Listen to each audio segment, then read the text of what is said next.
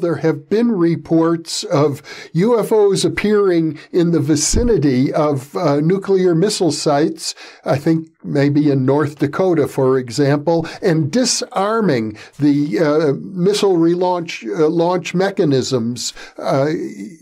If true, I don't know whether that's true, but I would think that sort of thing would be of great interest today to the military. That is true, and it has been true in several countries, and there have been meetings that are known, I mean, this is on the record, between the US and first the Soviet Union and more recently Russia, because the Russians had the same experience. And nobody wants to, I mean, there may be a nuclear exchange at some point. Hell, people are now talking about it, about Ukraine, it could happen. It would be crazy, but it could happen. And nobody wants to launch, an intercontinental nuclear missile by mistake. I mean, it may be launched, but there are, it was thought that there were guidelines to prevent missiles going off without anybody intending to launch them.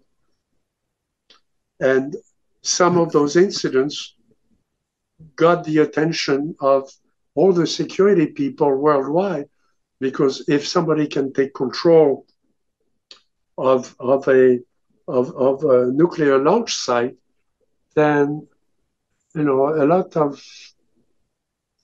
regulations, a lot of precautions have to be redone. And of course, that's beyond my level. It's beyond the level of the people now looking at UFOs in Congress and looking. It has to be done at an international level where we can discuss it realistically with our potential enemies. And that's a very different kind of meeting. I'm under the impression that in the popular UFO culture, which is something of a circus, there is a belief that these UFOs will save us from ourselves if it ever came to nuclear war, and that's what they're demonstrating. I sort of followed that for a while, and it would be nice to entertain that idea.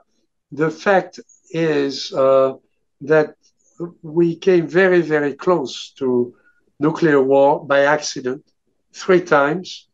And those 3 times have been reviewed in great detail. There have even been movies about it, about, accidental nuclear war. And those were real, and those were very scary.